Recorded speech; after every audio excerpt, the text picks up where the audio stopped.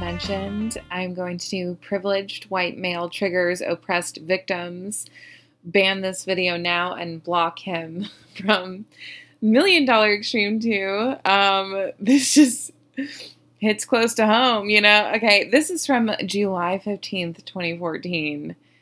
I want to read this whole thing. We'll start reacting, and then maybe I'll go down there and check this out. Oh my gosh, like this whole time, you know, like just 2014. What is this intro? Like, is this Final Fantasy? I only know that because I think my brother played it. Like, I'm not into stuff like this, so, and it looks weird. So he just killed Twitter, I guess. Oh my god, his face on that thing, though. Ew, why do you do this to me? Like, yeah, it's 2014. Look at that iPhone. We performed at a Twitter comedy show. Okay, that's what it is. Went really badly. Half the audience walked out because of a particular Howard Stern shock jock humor piece that was too X-rated to be believed. So Charles and Sam both have clips. I thought we were having a great night with cool vibes, but I guess I was wrong. And obviously... Williamsburg street fashion and an inconvenient anime. Here tonight. Everybody, this is... I'm just gonna... Anyway, here is a cautionary tale. What not to do at a Williamsburg Twitter comedy show. Well, I could have told you that. You know? I'm sorry, this is great. Oh, this is fun, especially of this time. Like, I appreciate it now, but I would have appreciated it back then too.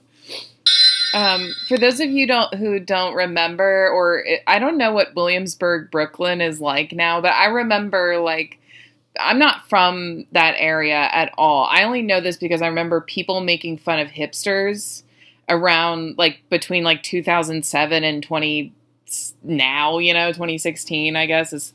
I would say 2016 is when I stopped hearing people make fun of hipsters. But basically, the point is that the joke was, like, they're from Williamsburg, Brooklyn. It's kind of seen as, like, the origin point of, like, the millennial hipster, like, that area, you know? And I guess, like, Gen X might fall into it a little bit, too. Like, younger ones. Okay, sorry for that tangent. Okay, so we're going to see Baby Charles and Baby Sam. You know, they're just little youngins. Oh, my gosh. Williamsburg street fashion and an inconvenient anime. Here tonight. Everybody, this is $1 Million Extreme. Aww. Oh my gosh, I haven't been to a live thing like this in a long time. This is bringing back a lot of memories of going out in my early 20s, like around this time. Charles Smith, don't worry, we will post this set in another video. Hey, everybody, my name is Charles Carroll, also known as Richard Windsor. Richard Windsor, look him up. It's great to be back here. It's been a long time. Should we look him up? I feel really safe. It's been a minute since I've been to New York. Let me remember that. New York. This is 21 minutes. Cool. And that's not what I came here We're going to be here a while. I want to talk about something else. Some people might consider him more than a man. Some people might consider him a freak. I don't. And I don't think you should either. His name is Sam Hyde. He's a $1 Million Extreme. Did he say some people might consider him more than a man? Some people might consider him a freak. Honestly, Sam Hyde gives me major Goo Goo Dolls. What's that video where he's like, I don't want the world to see me because I don't think that they'd understand, and he's like looking through a telescope? Yeah, you guys know. Okay, Sam gives me Goo Goo Doll vibes. Sometimes. Boy. Look at him. Yeah, can we've seen some great comics, and I think we saw some really cool stuff. I personally have never seen anything quite as cool as what I've seen today. Can we get a big round of applause for everybody that's gone up so far? Wow. That was great. Really generous round of applause, but I don't think it was enough. I think you need to do a little bit more. Erase the word.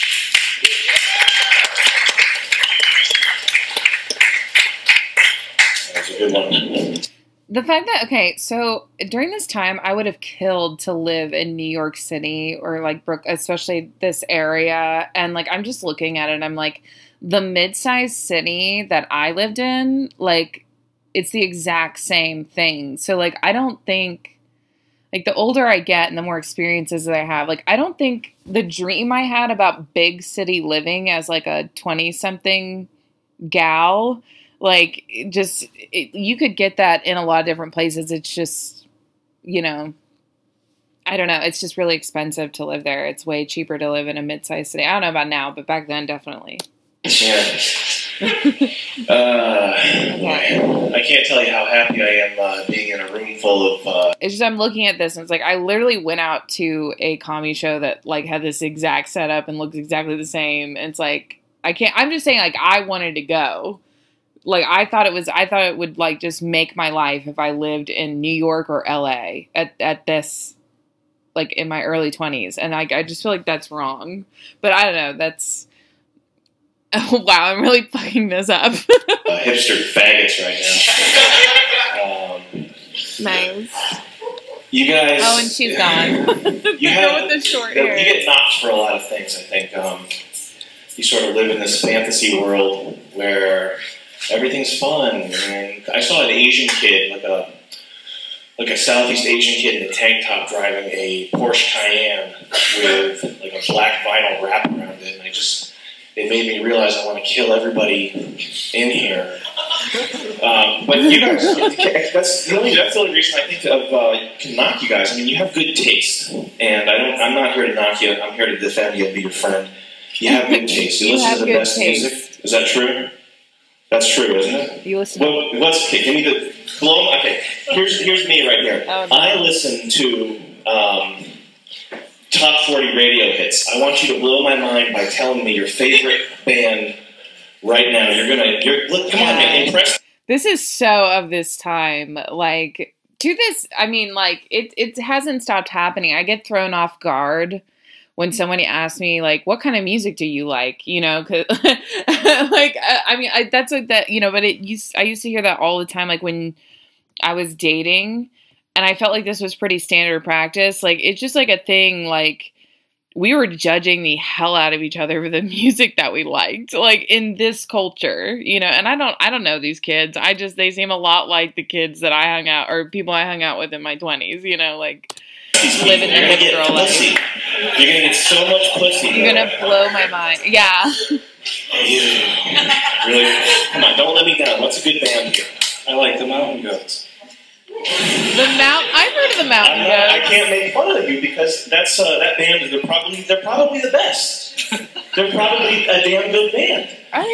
You have the best taste, and I feel when it comes cool to comedy, right it's no different. You got great comedy here.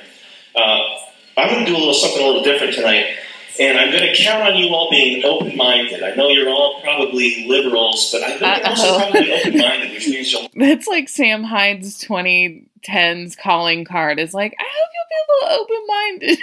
Like, I've seen a lot of these, okay? Like, oh, Sam. Listen to something different, and you'll give it a chance, and you might hear a few things that you agree with, or you might reject it entirely, and that's fine. I don't blame you for that, but I know you're not going to shut me down right away when I start to speak from the heart here, okay?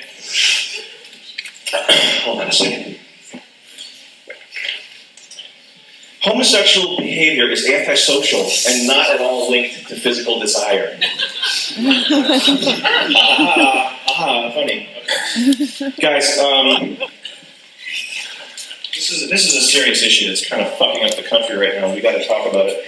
Homosexuality is the manifestation of intense perversion and antisocial attitudes. Okay. Now, I don't expect you to take that as proof right away. Yeah, this is like, I don't know if I would like spend too much time listening to conservatives. I'm trying to think back to like how I would have felt if I actually watched this in 2014. And I guess, yeah, like I probably would have turned off this video. I mean, I would not keep watching because like it's kind of, I don't know, like I guess because Sam's like a little older and went to, like I remember him talking about he knew a girl who was studying queer theory in like 2004, which means he got exposed to that, or like he was aware of that like way ahead of, I mean, I don't think I was like old enough to know about that necessarily. Like he, you know what I mean? Like he was at college, right? So I don't know, but yeah, I wouldn't have gotten past that. It doesn't, hearing it now, like I'm just thinking like, oh my God, that probably sounds insane to the people in that room. Cause that would have sounded really insane, even to like a normal person. But I don't know, like, you know, like, I don't know. There's also just this element of like, well, wait till you see what happens next, Sam, you know, although that stuff was kind of already happening. Right, but I expect you to bear with me and listen to a few things I have to say. I see you can't believe what you're hearing right now. Wow, I'm so, oh my God.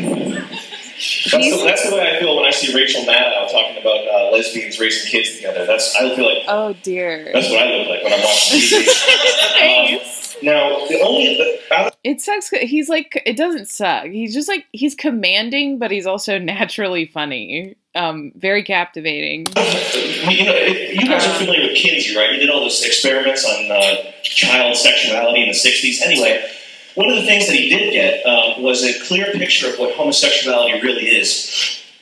And out of the percentage of the population that we say is queer, which would be... I studied Kinsey. Yeah, if you're a psych major or you take a human sexuality class in college, you'll probably study Kinsey. It's gross. About 8 to 10%. That's just all I have to say. 1%. Very, very small amount of people are people who are actually genetically predisposed to liking butts, making butt promises. The rest are just perverted freaks. Let's think about why is rape so prevalent in prisons, in male-on-male rape, okay?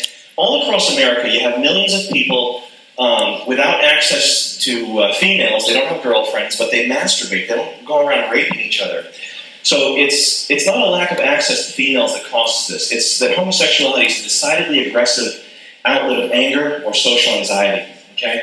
Why else do gay men have so many sex partners? They have sex partners in the hundreds compared to the average hetero assortment of 5 to 15 sex partners. It would mean it's a higher number, but has anybody ever heard of AIDS patient 0? Anybody? You probably heard of this guy, okay? His name was ʰဆိᵈᵉ, and spoiler alert, he was a hypersexual faggot who fucked hundreds of men yearly. Okay, they don't mention that a lot on the news, the media. What I learned about him is that he was a pilot. He was a French pilot, and he went from Africa to San Francisco, and that's where he brought the virus to America. That's now I learned that. I studied that like over 10 years ago, so I don't know if that's accurate, but yeah. And he's French, and I can say that because that's in my European background. I can make fun of French people, okay? You'll seldom hear about what his sexual proclivities had to do with the original outbreak of AIDS. Here are a few choice... Could you stop talking, please? You two, right there. Just go outside and get to talk. Oh my God. Here are a few choice quotes. I'm saving... Now, this is for the future. This is for the kids that your kids here, okay? Bye! Bye-bye! You don't want to hear something that's... Okay, whatever. Who cares? Here are a few quotes from ʰဆိᵈᵉ, the AIDS patient 0. Quote number 1. Of course I'm going to have sex. Nobody's proven to me that you can spread cancer. Here's quote number 2 at a little bit of a later point there. It's like... it's their duty to protect themselves. Oh, wow. They know what's going on out there. They've heard about this disease. Here's quote number 3, clearly from a little bit later in his life. I've got gay cancer. I'm going to die, and so are you. Big round of applause for ʰဆိᵈᵉ, please. AIDS patient 0. Thank you. Now, a lot of people will say that... he might not have been a pilot. The gayness stems... well, what I would say, I think it stems from child abuse. People will say, look at the brain scan. It's genetic. It's clearly a genetic thing. But that doesn't really prove anything because Meth addicts have a different brain scan, but they weren't born. Oh my gosh, thank you, Scan. See, this is why I have a problem with neuroscience. This is exactly why I have a problem with neuroscience. And I can't believe how many people like fell for the they did a brain scan thing. Like that is so, if you know anything about like, the whole conversation and aspects of like environmental causes or factors versus genetic factors. And like you hear like, oh, we did brain scans of an adult person, their brain lights up differently, therefore depression is genetic. Like if you don't see how there's so many holes in that kind of thinking, like, yeah.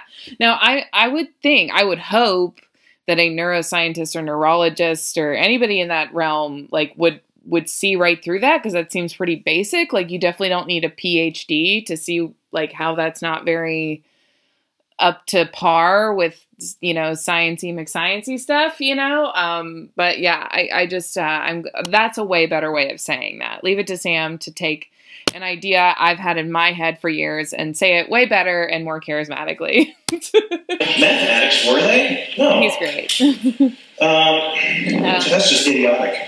Yeah. What else we got here?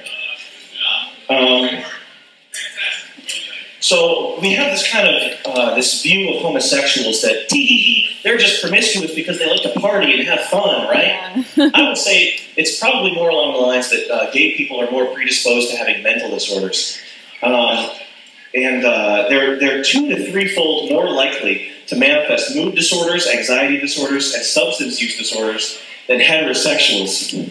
I can see we have a lot of receptive minds in the audience here.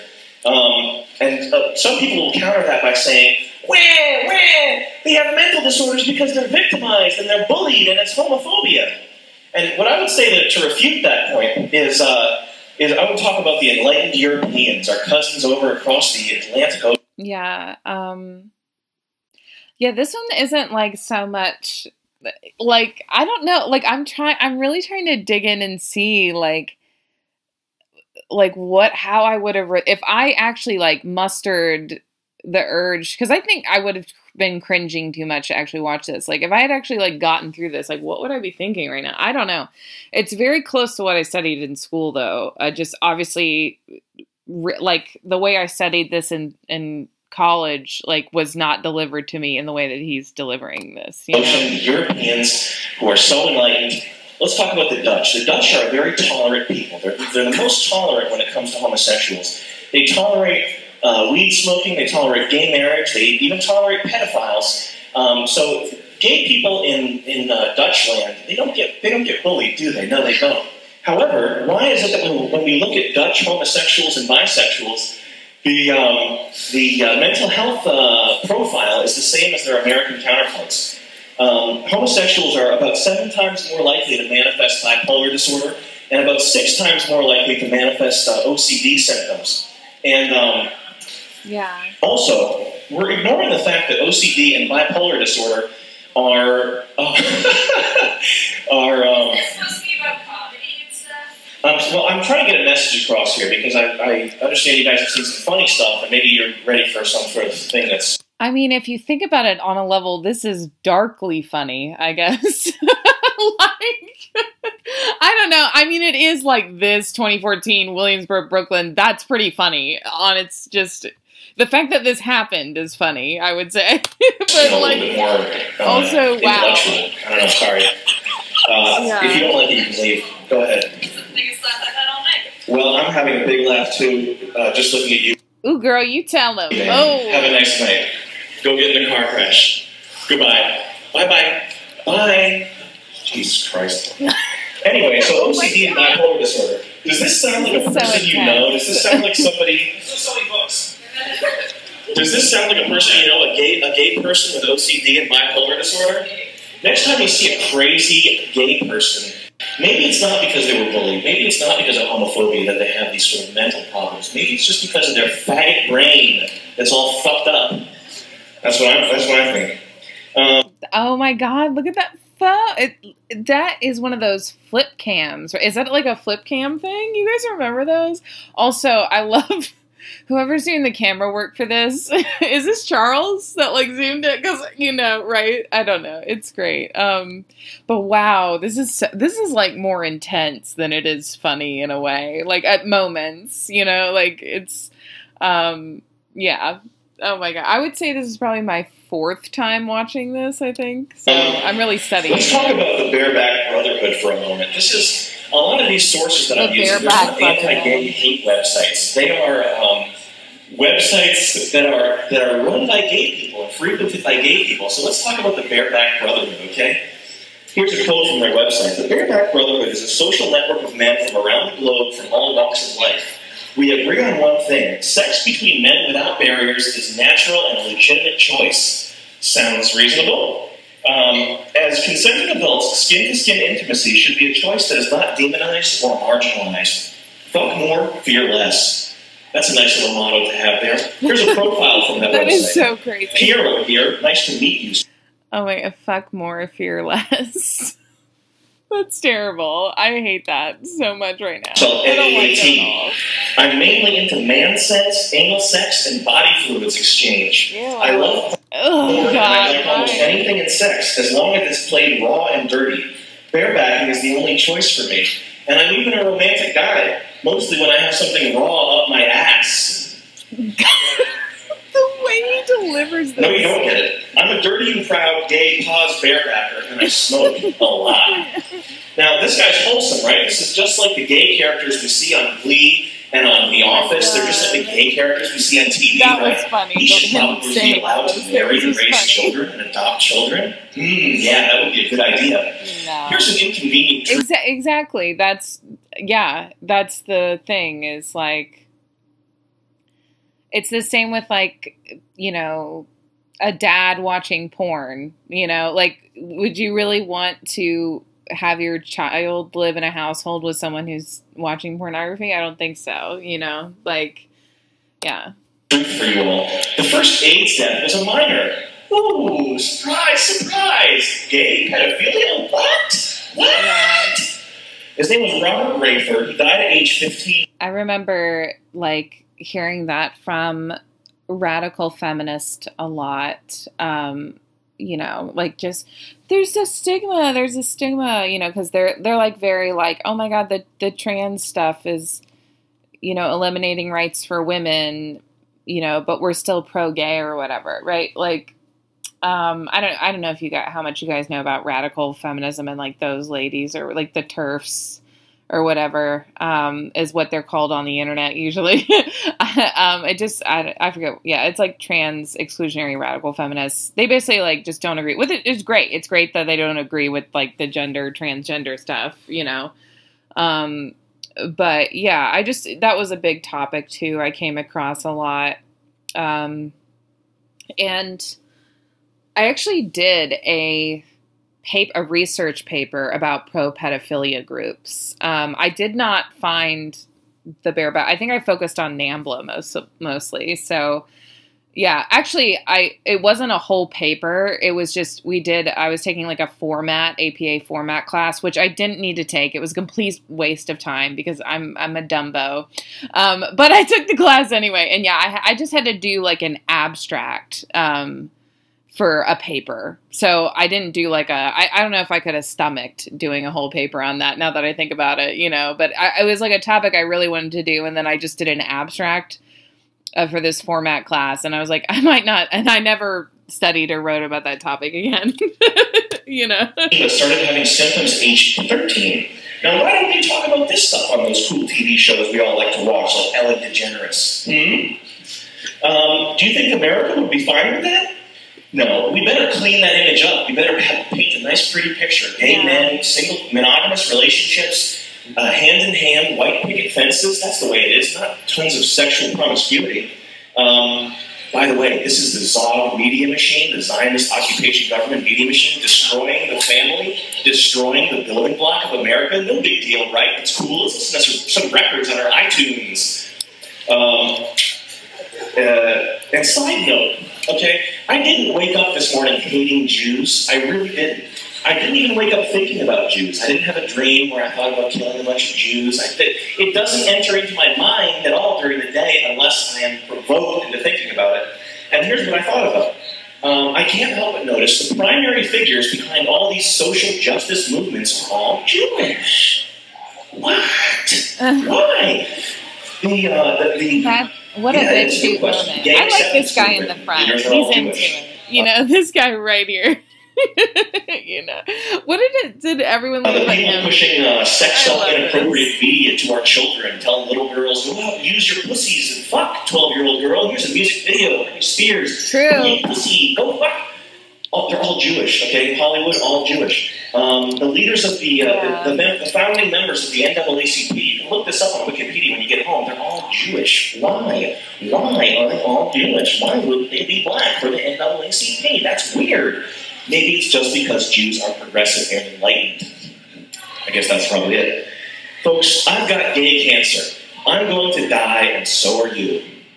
Now, we all know that homosexual men are in committed relationships, and they just want to... Wow, yeah. I was just thinking, there's a documentary I've seen on YouTube that's been bopping around called Hollywoodism, and it's, like, literally about how, like, Jewish families founded Hollywood. I don't know. Yeah, I would take a peek at that. It's actually, it's just like a fun documentary. Like all these Jewish families like coming from this place. So that just made me think of that. I don't know. Okay. Raise children. Let's read a popular and fun op-ed piece from The Advocate by Michael Lucas. This is titled, Live in a World Where Everyone Has HIV. Sounds like a fantasy land, doesn't it? Here's a sentence I never thought I would write. I'm in favor of a don't ask, don't tell policy. Not in the military, of course. Those days are behind us. But in the bedroom. What I'm talking about specifically is HIV. And my point is that, at least when it comes to sex, we should talk about it less. It amazes me that in 2011, so many people still won't sleep with HIV-positive guys. Wow, that's a weird little surprise. But it's true. Yeah. Many HIV-negative friends have told me they won't have sex with anyone they know to be positive. I wonder why. That's so prejudiced and hateful. And I've heard from the other side, too, from positive friends, horror stories about the difficulties of finding a mate. You have a death sentence, you're walking around with a lethal injection in your balls, and you can't find a mate? Oh, geez, it's hard luck, pal. Now, he advocates not telling your partner that you're HIV positive and not asking your partner if he's HIV positive. Sounds like the gay community is really starting to figure things out. He goes on, until then, it's none of your business. Leave HIV status off your hookup checklists and manhunt profiles and pre-sex chatter. In this case, ignorance really can be bliss. There are a huge number of super hot HIV-positive guys out there that HIV-negative men are losing out on. Man, I feel totally gypped. I'm losing out on all these great HIV-positive guys. Yeah. It's time to rid the gay community of irrational fears and discrimination that have held us back for far too long. The baseline rule should be simple. Don't ask, don't tell, stay smart, and enjoy the hell out of each other. He's a real leader for the homo community. And I guess I'm a real homophobe for reading a piece written by a gay man in a gay magazine. That makes me a fucking homophobe, right? Jesus. I'm going to leave you guys with some statistics here. I know, yeah, straight from the horse's mouth. Don't sweat the technique, right? Oh my gosh, he's so great. I'm a fan. Oh, baby Sam. And I don't have a whiteboard, so you're going to have to follow along closely. But these are all statistics. This is from the Department of Justice. I took these, and for the purposes of factoring these things, I'm going to be using the most lenient. I'm going to be painting the prettiest picture possible. I'm not going to be using, if it's a range of statistic, I'm not going to be using a plus or minus 3 to my advantage here. 96% of all child molesters are male. 1 out of 3 molestation victims is a boy. 1 to 3% of the total U.S. population is homosexual. 1 to 3% of the general population commits 1/3 of the child molestation. What that means is, best case scenario, is that 55% of homosexuals are child molesters. So that means when you go meet a new friend, and he's gay, oh, hey, what's up, I'm gay, I'm totally best friend material, I'm cool, I'm with the people you see on TV, right? I'm totally well-adjusted. Flip a coin, and if it's heads, he's probably going to give a kid head later. Sexy 6-year-old. Thank you guys. Stay safe, use protection, and remember, I've got gay cancer, I'm going to die, and so are you. Thank you, guys. Wow.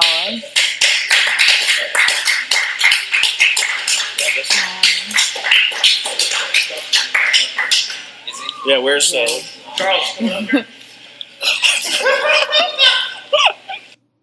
Okay, we will post more in another video. Chuck did 2 bits and Sam did Officer to Much Joy and Merriment. A few worrywarts got ruffled over this set, but most of the other comedians had a great time, and so did I. Tons of cool people got to meet and saw some really good routines up there. Please check out their stuff online too. Oh, they're such sweethearts. Look at them. Look at this. Oh, I don't know. I can't. I'm starting to notice, you know, the like design.